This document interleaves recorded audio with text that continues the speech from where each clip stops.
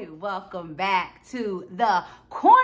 Let's roll the theme song. Hello everybody, welcome to my corner. Welcome to my corner. Let's have a talk now. From Miami to California. Check your girl out. I'm gonna give it to you straight up. That's right, that's right. Keeping it real, no games inside. Let's go. Welcome to my corner, y'all.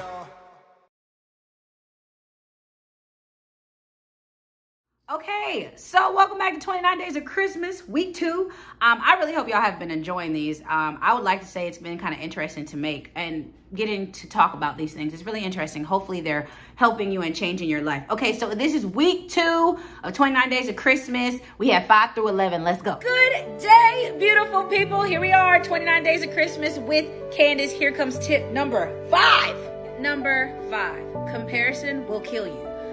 If you are walking around comparing yourself to other creators, to other people, to other women, you are literally killing your future and killing your joy. Let me tell y'all something. Social media is fake. I mean, wait, let's be real clear. I'm cute on and off camera on social media, and like I'm funny on and off camera on social media, and I'm happy in real life. But what I'm trying to tell y'all is, ain't nobody showing y'all the practice. They're only showing y'all the games. They're showing y'all highlight reels. So here you are looking at their highlight reel, how they have millions of subscribers, millions of followers, all this money, da-da-da-da-da-da. But they ain't telling you how at night they crying themselves to sleep. They're not showing you how at night they're lonely. Babe, you compare yourself to something you know nothing about. Don't compare.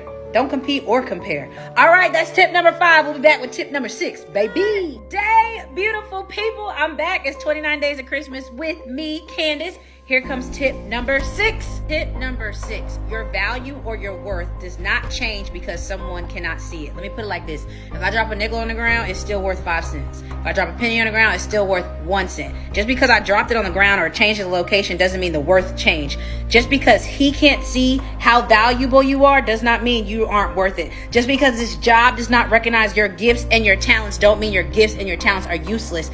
Just because people cannot see how great you are does not mean you are not great, period. That doesn't mean they can't see. They blind.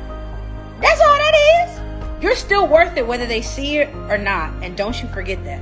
Okay, that's tip number 6. We'll be back with tip number 7. I love y'all. Peace. Beautiful people. Okay, it's 29 Days of Christmas with me, Candace. Duh. All right, we're on tip number 7. Here we go. Tip number 7. You have time. Let me say it again. You have time. This whole notion that you must be married at 30 and you have to have a big house by 35 and you need to have 6 figures in the bank. I don't know who told y'all that, but it's false, okay? And whether you get married at 25 or 35 does not matter. Whether you have 6 figures in the bank at 21 or at 31 does not matter. You're not in competition with anybody and you have time. Every single day that you get breath in your body means that you still have time. This whole rushing to get... Chill out. You got time. You're not going to know what to do with your life at 31. Okay, I promise. We're still trying to figure it out. You have time to figure it out. Go with the pace. All right, that's tip number 7. We'll be back tomorrow. Peace. Day, beautiful people. 29 Days of Christmas with Candace. Here comes tip number 8. Number 8. Ladies, listen up. Okay, fellas, you can listen too. We got to stop dating off potential, okay? So when we meet people, we're like, oh my God, he has the potential to be a great dad, a great man. I could just see us in the future. Sis, what we see right now, based upon what we see right now, is he enough? Because if you're getting in this relationship to possibly change him, it's not going to work because men do not change for us. They have to change for themselves, okay? So based upon what he's showing you right now, is he good enough? Okay, because we're breaking our own hearts dating on potential. Stop dating for potential. Take this man for what he is. And if it's not good enough, leave. All right, that's tip number 8. We'll be back with tip number 9. Peace. People, I'm back. 29 Days of Christmas with Candace, part 9. Let go. Tip number 9. It's pretty simple. Don't stop being you. Somebody gonna feel that. Don't change yourself. Don't try to make yourself be more funny. Don't try to make yourself look more different. Let me tell you something. Be you, baby.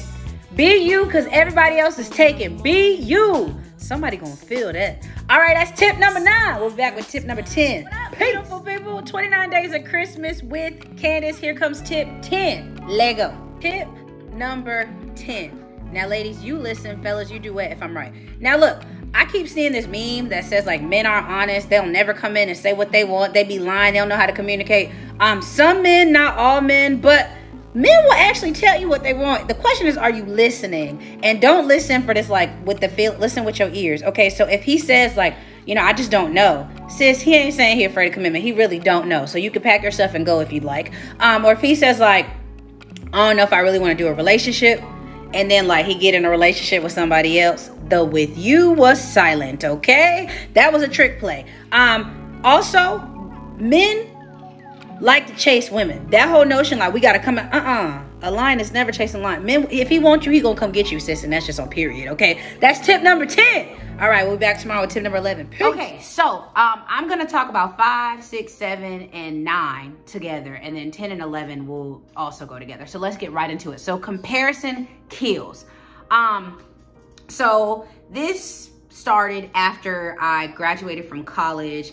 After I graduated college in 2013, I moved from Winston-Salem, North Carolina to Florida with my parents because my mom basically said, like, look, if you don't have a job and you don't have a plan, you're coming home.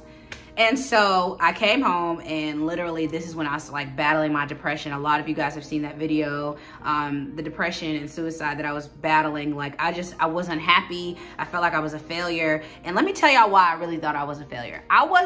I thought I was a failure not because anyone told me I had failed. I thought I was a failure because I was comparing myself to what I saw on Instagram. So when I graduated in 2013, I went back home and was living with my parents, okay? I was miserable. The only reason I was so miserable is because I was looking on Instagram and I was seeing people, like, with jobs. Most of my friends had went on to grad school. They had jobs. They were employed. They had dates. They was living their best life. They had apartments. Here I was in my parents' wonderful house that it was rent-free, and I was like, I don't understand why I thought I was a failure. Low-key, I had the upper hand. So I was comparing myself to what I saw on Instagram.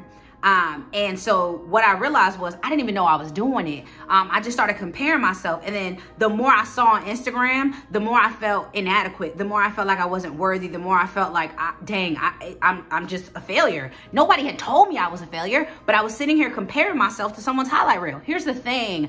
Ain't nobody showing you every single moment of their day on social media. We're only highlighting the wins. I'm not showing you how many times, like when I work out, you know, everybody's starting to see, like, oh, the results of my body, but, like, you don't know how many times I wanted to quit and I was on this floor like, man, I just want to be skinny, man, bump this, like, or when I overate. You get what I'm saying? So comparison kills. It kills your joy. It kills your hope. Like, you just begin to feel inadequate, but it's like you're comparing yourself to somebody's 15-minute reel, 15-minute highlight reel, okay? You're not seeing the cuts, the director scenes. Like, stop comparing yourself. You're literally going to kill yourself comparing. The second one, you have time. Okay, so once again, this is right after college. So after college, or like maybe before college, here's the thing. After high school, they ask you, what do you want to do with your life? Okay, you have to have a plan. Okay, you have to have a plan. And then after college, okay, what's your plan? Okay. And so here I am at 21. I've graduated from college. I'm thinking I have to rush my life because, one, people have told me, like, you got to have a plan for your life. What are you going to do? And I'm like, oh my God. Okay, so I need to do this. I need to do that. I need to be married by 30. So I begin to rush myself on people's timetables, not my own. I don't know who told me that being married at 30 makes you, or 25 makes you more successful than being married at 30. I don't know who told you that. Like, I don't know where I got these notions from, but now that I'm matriculating into 29, I realize I have time. I have time to have kids. Like, I really have time. Like, my doctor said my eggs look great. You know what I'm saying? Like, I have time. I have time to, you know, make the 6 feet. I have time. Like, as long as my heart is beating, I have time. I don't know why the heck we allow people who barely got it together themselves to rush us into something or to tell us that, hey, you got to do it like this. It's like, girl, for what? I'm gonna rush and get all these things for what? Only to be miserable? Like, I don't want to rush to an altar, pick the wrong man, and then be divorced 2 weeks later like half of y'all. I ain't trying to do that. You have time. So, like, don't let people rush you, is what I've learned in this 29 years. And I've learned it because my whole life, everyone asks, like, well, what do you want to do? What do you want to be when you grow up? Like, our whole life, even from childbirth, we rushing. At the age of 5, they ask you what you want to be when you grow up. What if you don't know? I just want to grow up at this point. So I had to realize I have time. The next one, your value isn't determined by what people can see. Okay, so once again, graduated, and I was at a loss for the fact that I wasn't working for CNN. I was at a loss for the fact that I didn't have no job. I was at a loss to figure out why I was so dope and dope things weren't happening for me. Let's just be really clear. Can I be really transparent with y'all? Okay, first of all, I'm a dope individual. I've been dope my whole life. People have told me like, yo, you gonna change the world. You gonna do all these different things. Okay, well, I'm trying to figure out when the heck that's supposed to happen, because it's like, I'm dope, but people don't see that. Like, I felt like I was getting passed over for job opportunities. Like, I remember I put in so many applications when I graduated from college, so many applications, and got denied from all of them. I mean, you ever want to mess your self-esteem up, keep applying for jobs. That thing will hit you real hard. So I was applying for jobs, and also, like, I had this little situationship going on. I just didn't realize, I didn't understand why he didn't want to be my man. Like, this was an upgrade for him because he was raggedy, but I digress.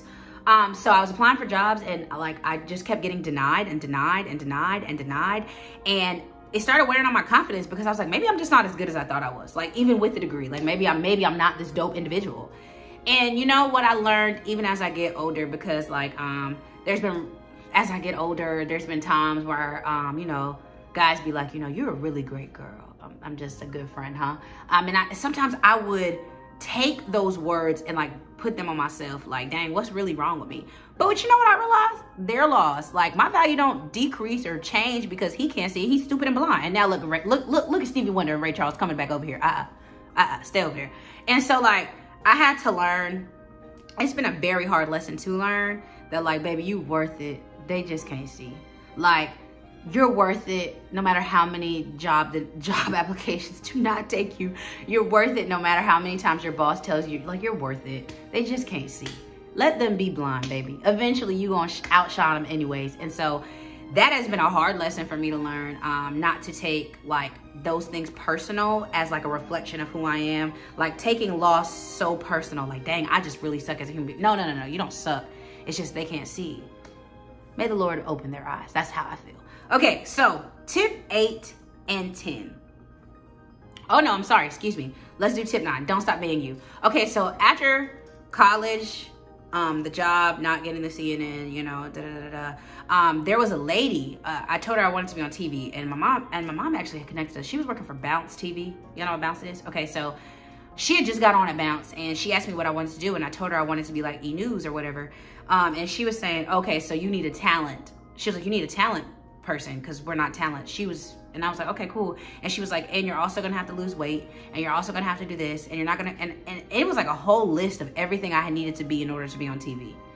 And I was just like, dang, I gotta change my whole self to be on TV. Like, you can't be too loud, you can't do this, you can't do that, your body probably won't be the best. And so what I realized in these 29 years is, girl, you better don't stop being you. Somebody gonna feel that. I'm not gonna change my whole entire self for the sake of an image, because here's the thing. I've seen huge people get on TV and kill it. I've seen huge people get Grammys, and like Lizzo is bodacious and she's killing the game. I've seen people be loud and be every single thing that they are, and it's accepting. Like, I'm not gonna change myself because I want to fit in. Like, don't stop being you. Somebody gonna feel that. Like, this corner is y'all feeling that. Like, okay, so maybe that TV way didn't work out. Maybe that way I thought I was gonna get on TV didn't work out, but here I am. You see me on your TV. Ain't that crazy? Some of y'all watch it on TV. Boom, there it is. And I didn't have to change any single part of myself to be that. So I realized, don't stop being you, Candace, because somebody's gonna feel it, and everything that you are, somebody needs. And that's just on period. Like, and I don't want to say like I can't wait to be on TV so I can tell people like I proved you wrong, but when I get on TV and somebody asks me how or what lesson I would tell them to stop. Don't stop being them. Like, be you. Everybody's taken anyways. Be you. Like, this works for me because I get to be my true, authentic self. I'm not trying to hide myself from anybody. Like, be you, baby.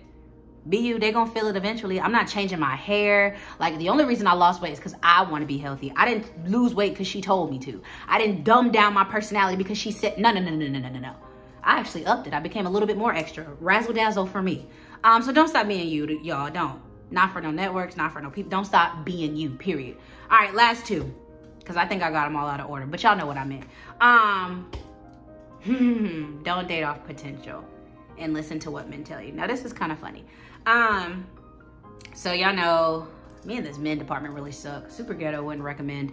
I don't know what be going on. But you know what? I do know. So I have this natural like aura about myself where I just see the good in people, and I love hard. I love people so hard. Screw ups are my favorite type of people. And so I was talking to this guy, and you know, he just needed somebody to love him, you know what I'm saying? And I knew he was smart. I knew he had dreams and aspirations, and I was like, you know what? He has the potential to be a really, really dope man, okay? When I met him, he was raggedy. He was raggedy, okay? He was not pushing himself. He wasn't trying, but I was just like, you know what? He has the potential to be great. I see what you're gonna be. And that's the thing. I can look at you and be like, yo, you got talent. But here's the thing. If you don't ever operate in your talent, it don't matter what I see. It don't matter what I see if you don't operate in your talent. And so he was lazy. And I dated him with the potential of him being great, but he never became great. And I don't know where he is now. I think he's still in the same place I left him, honestly. So I realized to myself, stop dating off potential. Like, is what he is right here enough for you? If not, it's okay to leave. And so for me, I take people for what they are, specifically men. That whole, like, this is what I want to be, you know what I'm saying? What are you now? Because what if you never make it? Am I okay with loving you the way you are? Probably not. So there's that. And lastly, listen to what men tell you. Okay, so this line I get a lot. Candace, you're such a dope girl. I just don't know if I'm ready. I don't know if I can be what you need me to be. And then the next week they're in a whole relationship, and I am distraught, and I'm self-reflecting, and I'm like, dang, what's wrong with me? And you know what I realized? The with me was silent. Like, they like me, I'm cool, but they didn't want to be in a relationship with me. They want to be with somebody else, and that's okay. But this whole notion that like men aren't honest, nah, they honest. You just gotta listen to what they're saying. I can't tell you how many times a man has told me specifically what it was, and I heard like, oh, he's scared of commitment. Girl, no, he ain't scared of no commitment. He don't want to commit to you. That's what that is. And so at 29 years old, it took me a long while to learn this. Let that man say what he gonna say, and you listen with your ears. Don't try to over communicate and say he's just no. He said no. He said he didn't want to be with you, and so the fact that he's still here hanging out with you just means he liked your company. But he said he didn't want to be with you. Do with the information what you will allow. That's just the reality of it. I mean, men are wonderful people, but I mean, sis, you gotta listen. We be breaking our own heart because we be dating off potential and we don't listen. And so I have learned in 29 years to save myself some heartbreak by listening to what he says and realizing who he is right in front of me. Whatever. Do I like it? Probably not. And I'm also single, so you know, whatever, do your thing. So anyways, those are this week's tips. 29 days of Christmas, week 2. We'll be back with week 3 and week 4. I love y'all so much. I can't wait for you guys to see what's coming up this week. Merry Christmas, everybody. Peace.